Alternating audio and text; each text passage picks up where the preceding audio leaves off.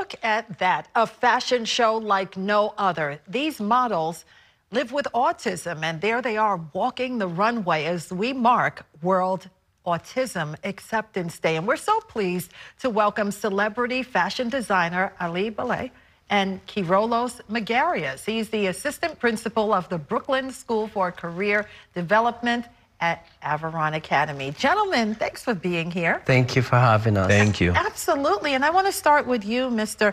Magarios, because your school does magic for young people with neurodevelopmental disabilities, and the autism program is second to none. So tell us about it.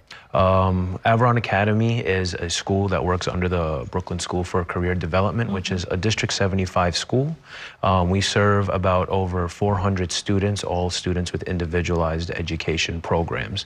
And we have about 7 buildings across the borough of Brooklyn, and we're actually opening up another brand new program in Brooklyn, co-located at Tilden High School. Wow. And within our program, we serve, of course, as you said, students with disabilities, and a big population in our school is students with autism. So it is a District 75 school, and the vision of District 75 is creating a world of opportunities specifically for students with disabilities. So, you know, we really hold that vision near and dear within our organization, and that is where the name Aveyron Academy came from. So when we were opening up the program for students with autism, our principal, you know, held that vision. Dr.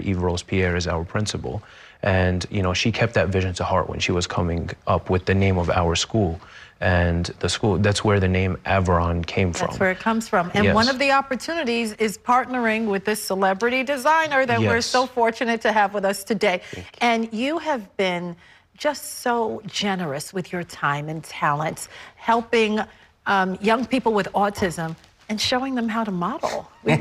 And we have some of them in our studio today, which is, we are so blessed to have them here. So tell us, why are you doing this? Well, you know, I have 8 kids. I love kids. I love to always give the helping hand. I'm always there for the children.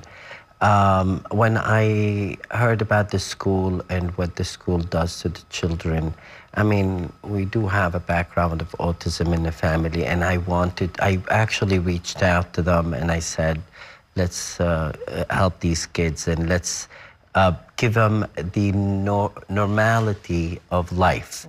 Let them feel that they are just like everyone else, because as you know, in school with the bullying and if that kid is not 100% like us, he's gonna feel left out. Absolutely. He's gonna have that isolation. Exactly, the self-confidence, all that. But when they come to us and we bring them into our fashion show and they actually walk the runway, they kind of, their confidence will start going higher and higher, and I love that. I mean, that's the least that I can do for these children. And so here they are in our studio, putting their best face forward. Mr. Magarios, talk to us about the reaction of the young people who are modeling. So the reaction is, you know, it was a priceless reaction. You know, it was an experience like no other for them, and it meant so much to them. You know, and it aligns to exactly to what Mr. Elie was talking about, and, you know, boosting the self-esteem of our students and letting them know that, you know, these experiences are not far from them at all. And he made that experience a reality for them, and being able to let them participate in the New York Fashion Week, being able to run that runway, and, you know, letting them know, like, you know, they are just like everyone else, and they are models and superstars. And supermodels, might I add, as we look at them in our studio. So tell us what they're wearing. You designed these outfits specifically for them. So I have, for the girl, I have one look, which is a jeans look. I personally started that design approximately about 4 years ago. I was one of the first designers to take the jean jacket and add all the bling and all the love to it. If you see on the back of the jean, it says love. I mean, that jacket, I've done a few of them, few different styles, but that jacket is like magnificent. It's like you can wear it to an evening party, or you can wear it like on a daily basis. The other jacket for the girl, She's like a flower girl. Exactly. So I mean, when the pandemic hit, Yeah. I was very depressed in a way. Everything kind of about to collapse in my work realm, and I needed something to bring me back, to get me on my feet again, because my whole business shut down. I could have lost everything. I mean, I have 8 kids. My kids in private schools, and I pay an arm and a leg. My question here is, how do I move from point A to point B? I went walking down near my office on Herald Square. It was a haunted house. And I saw a person holding flowers. I says, there you go. This is it.